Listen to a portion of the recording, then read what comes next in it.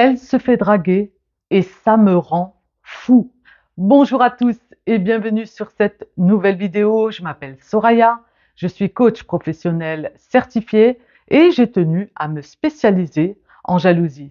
Avant de commencer cette vidéo, je vous invite à vous abonner à ma chaîne juste en dessous de la description afin de recevoir les notifications dès que je posterai une nouvelle vidéo. Je vous retrouve juste après ça.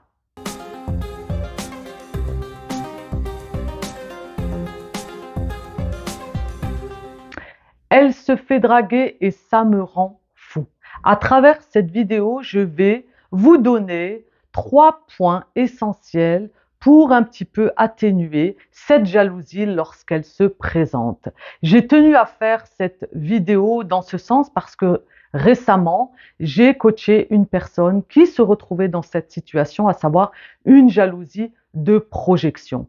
Donc, c'est véritablement ces mots, c'est que elle se fait draguer et ça me rend fou. Ça le rendait malade au point que ses repères, il était complètement déboussolé, désemparé face à cette jalousie qui est devenue infernale, qui est devenue présente quotidiennement dans sa relation et malheureusement, eh bien, la compagne en l'occurrence a rompu et donc il était au plus bas.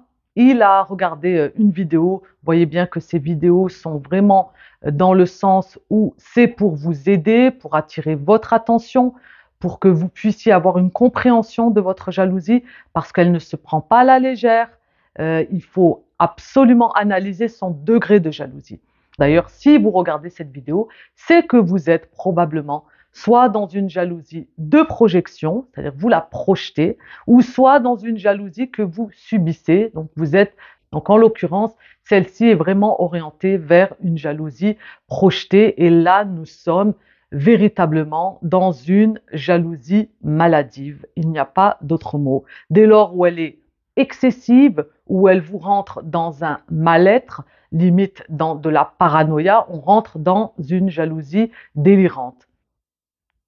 Donc, ce qu'il faut savoir, donc on va vraiment orienter vers 3 grands points et je vous donnerai bien sûr des petites solutions et des petits conseils. D'ailleurs, prochainement, c'est en préparation, je vais vous présenter une petite formation qui sera à votre disposition et vous pourrez voilà, avoir une compréhension et pouvoir vous en sortir à travers cette formation que je mettrai prochainement en ligne.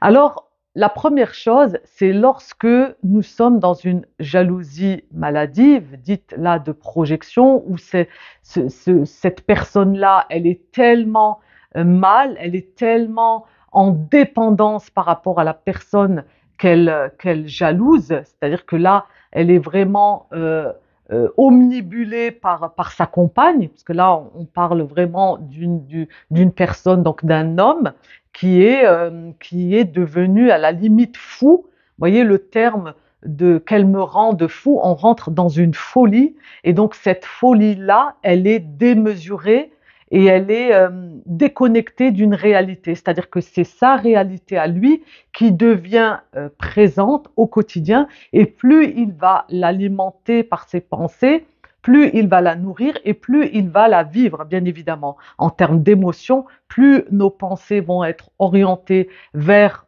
de la jalousie. On a vraiment besoin, bien sûr, derrière la jalousie, il y a le besoin de sécurité, mais derrière ce besoin de sécurité, il y a la peur, forcément la peur de perdre l'être aimé. Donc, tout ça devient confondu complètement dans l'esprit de la personne et au point qu'à un moment donné, on se dit mais c'est fatigant. Dans mon esprit, ça tourne en boucle et j'ai l'impression véritablement de ne plus vivre, d'être entre parenthèses et c'est source de douleur. On souffre, c'est profond et on n'arrive plus, on est complètement perdu. Véritablement, c'était limite un appel SOS. C'est une pathologie, on est dans la pathologie, on est dans une jalousie profonde ou au point de ne plus avoir de repères et de rentrer dans de la folie, vous voyez, à partir d'un amour.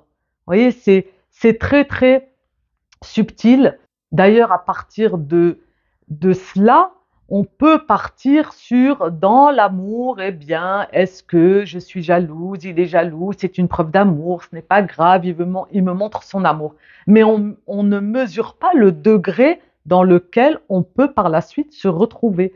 C'est pour ça que j'attire véritablement votre attention sur le fait que la jalousie, il faut bien mesurer son degré de manière à ce que vous ne rentrez pas comme ce coaché, comme cette personne que je viens d'accompagner, dans une jalousie maladive où on est vraiment déconnecté et ça devient même une folie. Il devient fou par la jalousie de sa compagne, c'est-à-dire que il y a eu des disputes, même avec des personnes extérieures, c'était dans la rue, c'était dans un endroit public, il y avait constamment des scènes de ménage, ses émotions étaient tellement débordantes qu'il n'en pouvait plus. Donc ça explosait à tout moment et à un moment donné, il n'arrivait plus de toute façon, même à force d'accumuler cette émotion et comme un petit peu, on va dire, mettre un couvercle sur cette émotion et de l'étouffer, eh bien, on va dire que ça va être un raz-de-marée.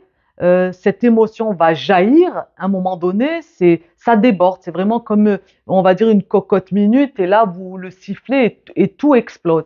Et c'est ce cas-là par rapport à cette personne qui était présente, constante dans toutes les sorties extérieures avec sa compagne. Eh bien, il y avait cette jalousie qui jaillissait, qui devenait vraiment insupportable. Et bien sûr, sa compagne a rompu parce que vous comprenez bien que c'est invivable pour votre compagnon ou votre compagne. Vous voyez? Donc, c'est très, très délicat. Alors, les 3 points que je veux vous amener à une réflexion, c'est que avant tout, cette personne-là, quand elle rentre dans cette jalousie, c'est que il y a un manque de confiance. Un manque de confiance déjà par rapport à soi. C'est-à-dire que si on n'a pas suffisamment confiance en soi, eh bien forcément on n'aura pas confiance en les autres, en l'occurrence en sa compagne. Donc s'il n'a pas suffisamment confiance en lui, eh bien il est complètement dans une projection. Il est tout le temps en alerte, à surveiller, à épier, il vit à travers l'autre et il n'a plus de vie. D'ailleurs, il vit qu'à travers l'être aimé. La jalousie tue l'amour à petit feu. Quelle que soit l'intensité de cet amour, sur le moyen long terme, il tue la relation et c'est voué à l'échec. Il ne faut pas, on va dire, se voiler la face. À un moment donné, cette jalousie, elle va prendre des proportions, elle va être tellement débordante que la personne, soi-disant l'être aimé, ne pourra plus supporter. On va dire, c'est pas constructif de vivre dans une jalousie constante. C'est une maladie, c'est une pathologie. Donc, on emploie le mot pathologie, peut-être que c'est lourd, mais c'est en même temps pour alerter. Que voulez-vous lui donner comme autre terme? C'est une véritable pathologie. On rentre dans de la jalousie maladive, dit malade. Donc on devient malade de cet amour et on a peur de perdre l'être aimé. On a peur de se retrouver seul, mais parce qu'à l'intérieur, il y a ce manque de confiance. On n'est pas en adéquation avec soi. Donc on est dans la projection. Vous voyez? Donc c'est très délicat. Bien sûr, au niveau du deuxième point, c'est que forcément, il y a de la dépendance affective. L'un ne va pas sans l'autre. Dès lors où on est dans une jalousie maladive, c'est égal à de la dépendance affective. On est dépendant de l'affect. On a besoin de l'autre. Sans l'autre, on ne peut pas se remplir d'amour. On manque d'amour. L'amour de soi par rapport à l'estime, bien sûr, elle est complètement déséquilibrée. C'est un vide total. Donc là, vous voyez, c'est la jalousie, la dépendance affective, c'est relié inévitablement à notre estime à travers l'amour de soi. Donc, quand on est dans cette dépendance affective, si même l'être aimé va nous aimer à sa manière, eh bien, ça ne sera jamais assez suffisant parce qu'on en voudra toujours plus. Il y a une série de vidéos que vous pourrez consulter sur ma chaîne sur la dépendance affective. Donc, on est dépendant de l'affect au même titre qu'une dépendance, une addiction à l'alcool, aux drogues, etc. Donc dès lors où il y a une addiction, eh bien c'est de l'addiction à l'amour. On manque cruellement d'amour parce qu'encore une fois, l'amour de soi n'est pas comblé. Dès lors où on travaille sur soi et qu'on a suffisamment d'amour pour soi, eh bien on est en équilibre. On n'a plus besoin de se remplir par rapport à l'autre parce que on se suffit à soi. J'ai également accompagné récemment une personne avec qui on avait longuement parlé et d'où le travail également de l'amour de soi. Il me disait que ce n'était pas aussi évident, bien sûr, hein, d'avoir cette image, de se dire que finalement on se suffit à soi et que l'amour de soi, on peut se le donner soi-même et on n'est pas en demande par rapport à l'autre dans une relation amoureuse. Eh bien, je peux vous dire que dès lors où vous avez suffisamment d'amour pour vous, eh bien, vous êtes capable et vous êtes, on va dire, riche, abondant d'amour pour que vous puissiez le partager et le donner à l'être aimé. Vous imaginez, c'est encore plus multiplier cet amour parce que la définition de l'émotion que nous avons dans nos émotions innées, qui est la joie, l'amour, eh bien, c'est un besoin de partage. Donc, on a besoin de le partager parce que ça en déborde. Donc, on en a tellement. Et plus on est dans cette dynamique d'amour de soi et de partage, et plus on se remplit. Donc, c'est de l'abondance à tous les niveaux.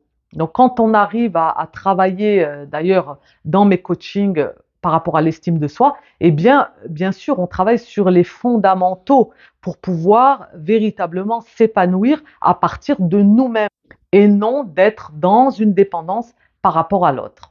Le troisième point, eh bien, c'est qu'il y a un déséquilibre dans la relation. Forcément, ça devient une relation toxique, qu'on le veuille ou non, dès lors où il y a de la jalousie, où c'est pathologique, où c'est quotidien, où il y a de la surveillance, on est sur la personne, on est sur l'être aimé, on simule, on ment, on devient véritablement une personne qui est sur l'autre, c'est-à-dire on est là dans une jalousie maladive, on rentre dans la délirante, on est dans la projection et si vous voulez, il n'y a plus d'issue. Donc la relation devient toxique parce que aimer l'autre, ce n'est pas de l'étouffer, ce n'est pas de l'envahir, ce n'est pas une tyrannie qui va être domestique dans le couple, ce n'est pas d'être constamment sur l'autre. Eh bien, l'amour, c'est la liberté avant tout. La liberté, la confiance. La jalousie, ce n'est en aucun cas de l'amour. Il y a un déséquilibre dans la relation et que tous les jours, c'est voué à des disputes, à des comportements malsains, à des querelles, à chaque situation, à chaque regard, à chaque sortie. Vous comprenez bien qu'au quotidien, c'est invivable. J'ai eu d'autres personnes qui m'ont contacté où ils m'ont voilà, fait part de leurs histoires par rapport à la jalousie. Il y a véritablement des scénarios incroyables autour de la jalousie. Donc attention à votre degré de jalousie. Donc en l'occurrence là, c'est elle se fait draguer et ça me rend fou. Eh bien il faut absolument voir votre confiance en vous, il faut absolument voir le degré de cette jalousie, si vous êtes ou non dans de la dépendance affective, et il faut absolument voir le déséquilibre dans cette relation toxique si effectivement au quotidien il y a un mal-être qui est installé dans votre relation. Je sais que vous avez véritablement envie de vous en sortir, d'où le fait de regarder ces vidéos, le fait de me faire des retours et de me faire ces commentaires à travers mes vidéos. Donc je vous invite véritablement à voir de plus près vers quelle jalousie vous vous situez. Est-ce qu'elle est profonde? Est-ce qu'elle est passagère? Il faut véritablement ne pas être dans le déni et analyser de près cette jalousie. Pour ce faire, j'ai le plaisir de vous offrir un appel diagnostic personnalisé et nous pourrons voir ensemble le degré de votre jalousie. Je vous remercie d'avoir suivi cette vidéo. Je vous invite à vous abonner à ma chaîne si ce n'est pas encore fait, juste en dessous. Je vous dis à très vite pour de prochaines aventures en vidéo. N'oubliez pas que la clé est en vous et de mettre un petit pouce bleu si vous avez aimé cette vidéo et de la partager. À bientôt. Bye.